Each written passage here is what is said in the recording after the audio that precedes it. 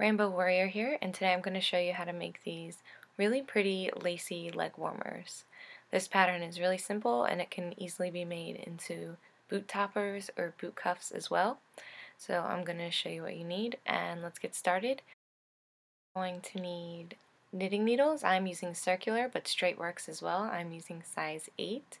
Scissors and a tapestry needle to cut and sew your ends in, a stitch marker to keep track if you're using circular needles. Alright, so I'm using loops and threads, impeccable yarn in this color. And we're going to begin with a long tail cast on. This is important because it's a stretchy method of casting on and it will allow us to stretch over our legs. And I'm casting on 40 stitches for my pattern.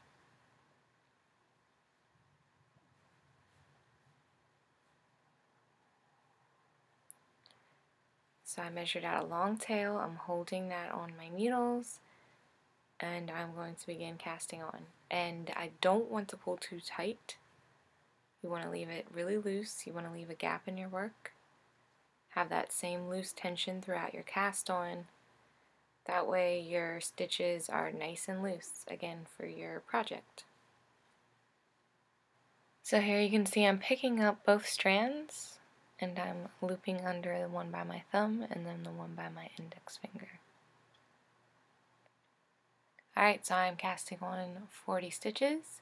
If you need to know how many stitches you need to cast on, be sure to check out the link to my pattern below for measurement information. Alright, once you've finished casting on, be sure your stitches fit nicely around your needles if you're using circular needles. And we can place our stitch marker and we're going to join the round. Simply by starting our pattern, we're going to knit 1, purl 1 for a 1 by 1 rib. So here I'm knitting 1. An option as well to knit with your tail to help block that in. And now we're purling 1. And we're doing this all the way around.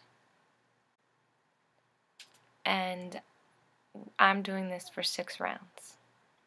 This ribbing, of course, there's lots of different things you can do here. You can do a 2 by 2 rib or any other type of rib you would want. And of course, it's up to you how long you make your rib as well. Here you can see I have my 6 rounds of my 1 by 1 rib completed. And now I'm going to begin my pattern. And this is called a horseshoe lace pattern. It's made up of 8 rows or rounds. For round 1, we're going to yarn over, so move the string to the opposite side of our needle, and we're going to knit 3. So knitting 1, knitting 2, knitting 3. Alright, and now we're slipping 2 together. So our next 2 stitches, we're going to slip together, meaning enter them both knitwise, as if you're going to knit 2 together, but then you're just going to slide them off the needle onto your other needle, because you're slipping. Now you're going to knit 1, and then you're going to pass the slip stitch over your knit 1 stitch. So those 2 that you slipped, you're going to take your needle and gently tug them over that knit 1 stitch, just like so. And it's nice and hidden. You'll see as you do the pattern what that will look like. And now we're going to knit 3, knitting 1, knitting 2, and knitting 3, and yarning over. So again, moving our yarn as if we were to purl, and then knitting 1.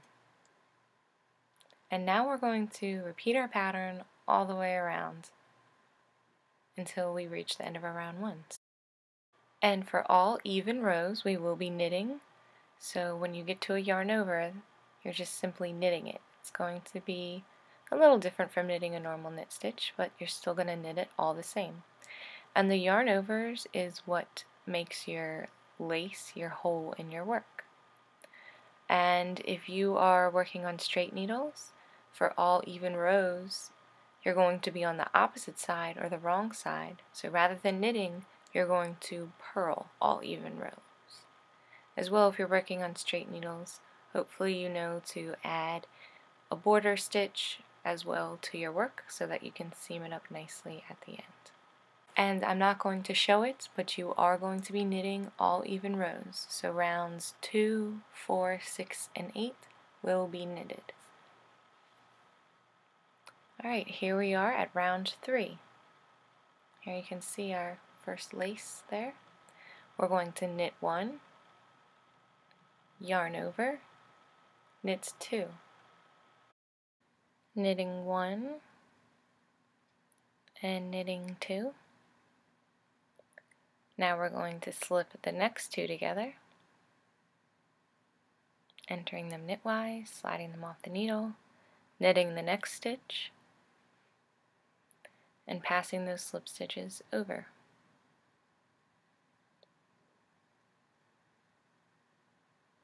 Alright, now we're knitting 2, 1, and 2, yarning over, knitting 2,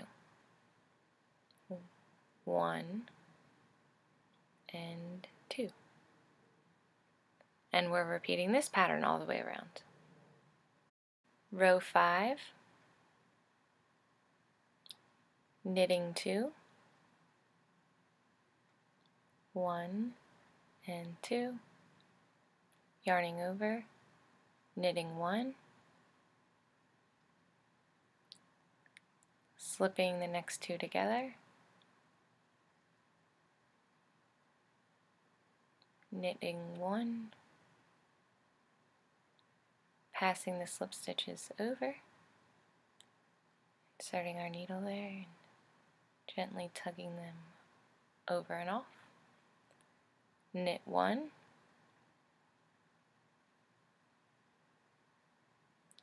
yarn over, and knit 3. So knitting 1, knitting 2, knitting 3. And repeating this pattern all the way around. Round 7, we're knitting 3, 1, 2, and 3, yarning over, and now we're going to slip the next 2 stitches, knit the next stitch, and pass the slip stitches over our knit stitch,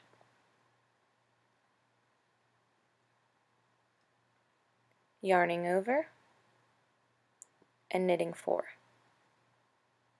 1, 2, 3, and 4. And repeating this all the way around. And rounds 1 through 8 make up our horseshoe lace pattern. You are going to repeat these rounds for your necessary length. If you're making boot cuffs or boot toppers, 3 or 4 times would probably make a nice size length. However, I repeated my pattern 8 times to make my leg warmers. And here you can see what it looks like. I really am happy with this design.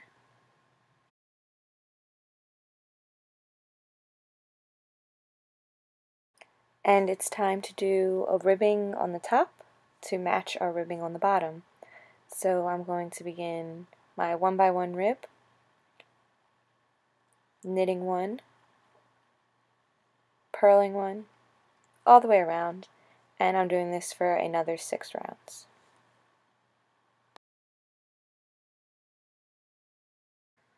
The last step of our leg warmers is to bind off, and we're going to do a stretchy bind off. We're going to do this by knitting 2 stitches through the back loops, knitting them together, and then sliding that stitch right back onto your left needle. And repeating, so knitting those 2 together through the back, and slipping the stitch back onto the left needle. And you want to do this fairly loosely. You don't want to do it too tight, or else it won't be able to fit over your leg. So just make sure you have a nice loose tension for these steps. And you're going to do this all the way around until you get to your last loop. And then you're simply going to cut your yarn and fasten in your ends. Thank you so much for watching this video, and I hope that you enjoyed this pattern. Please be sure to give a thumbs up if you did. And as well, don't forget to check out the written pattern. The link will be down below in the description, and this will help you make any adjustments if you're using different materials or making a different size than me. So thank you again for watching. Please be sure to subscribe, and hopefully I'll see you in my next video.